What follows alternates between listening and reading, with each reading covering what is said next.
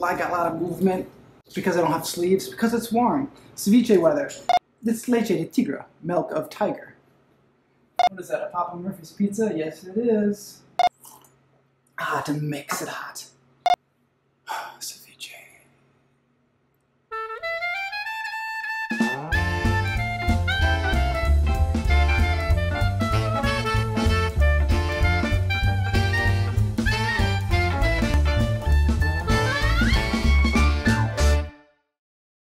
Everybody, welcome to episode Ceviche of Wild at Home.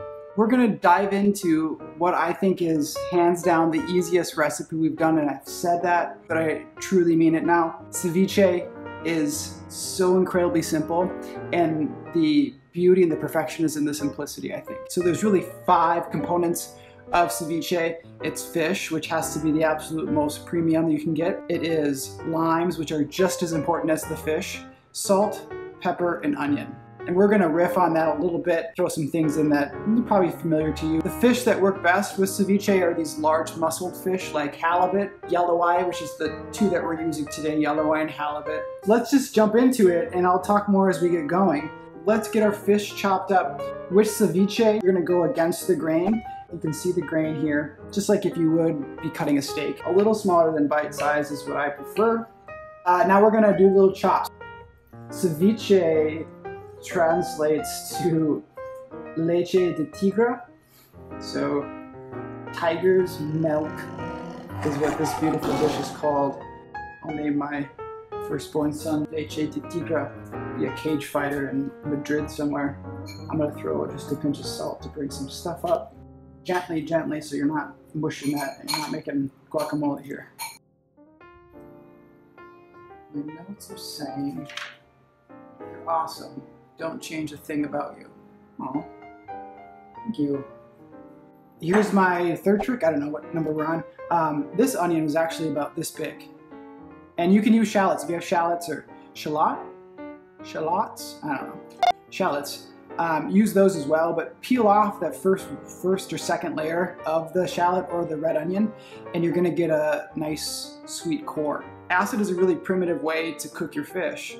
And so what happens is when you're putting it in an acid solution, that acid being a gentle lime and orange juice, it loosens the bonds between the fibers of the fish, and it becomes more tender than, say, a rare fish would, but it doesn't flake like it would if you were cooking the fish with heat. So it's this really beautiful, delicate middle ground. This is easy, guys. This is quick. We're gonna be done in about 3 more minutes. You have to cook this fish. So, right, we're actually doing an acid cook. My cooking times for ceviche, I go raw, medium, and well. The reason they call it tiger's milk is that once this acid hits this white flesh, it turns to this white opaque color. So we're gonna pop this back in the fridge and we'll let it cook. Right? Let's come back in 25 minutes. Let's set our alarm. I'm gonna sit out on that porch. I'm gonna let the sun bake on me, and I'm gonna eat this cold ceviche and pretend that the world isn't on fire. Right? Right.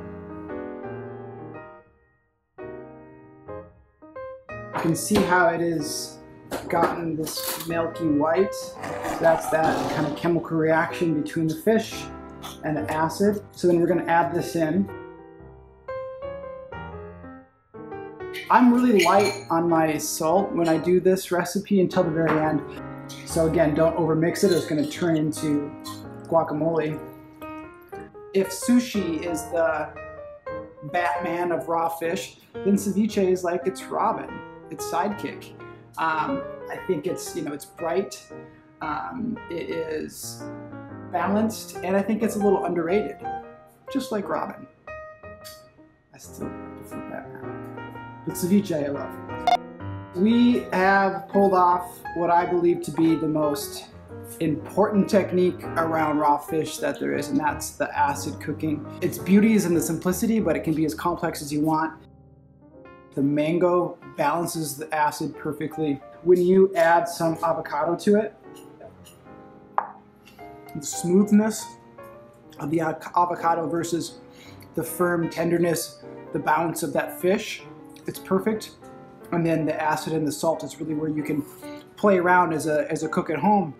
Again, those 5 tenets: salt, lime juice, pepper, fish, and Popsicle. Popsicles are great in the summer. Ceviche is great in the summer. This is a summer food. Thanks to our fishermen out there who are working hard, catching this incredible halibut and our yelloweye, our lingcod, one by one, and we're bringing them in and we're bringing them to you. Thanks to our members out there for supporting our company, for supporting this movement of community-supported fisheries and small boat fishermen. If you don't know much about us, go to sitkasalmonshares.com, explore what we are doing, who our fishermen are, how to get our fish. There's a code, $25 off. It's called Wild Home. That's your code. Again, you guys, I don't know what we're gonna do next week. We will figure it out together, like we always do. I'm gonna go sit on my porch. I have a nice beer, some ceviche. Can I come out with you? Yes, you can. Sugar. Thanks for tuning in, guys. Stay wild.